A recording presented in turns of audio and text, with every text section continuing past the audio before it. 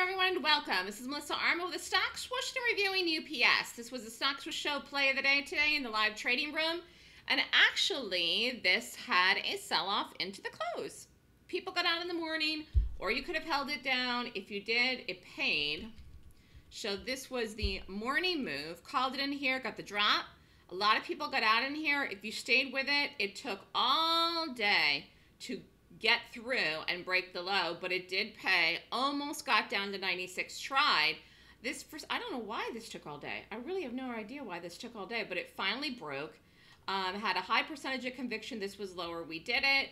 A lot of people got out here in the morning, but for the people that stayed with it, it did pay late in the day. So again, this was a gap down. I teach how to find stock picks that I know we're going to go up or down, whether to go long or short them. In the case of this was a short. So I teach my method, my rating system, in the Golden Gap course. The class for May is this weekend, May 2nd and 3rd.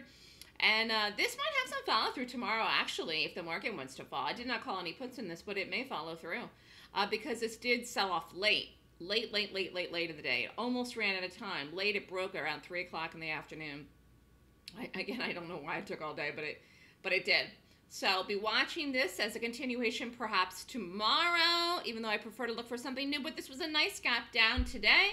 And again, what is a gap down? This closed here the night before, gap down and opened lower here this morning. So this closed at one price, opened another price. I rated it. It rated as a gap down to short. We shorted it. I called the trade aggressive in the room.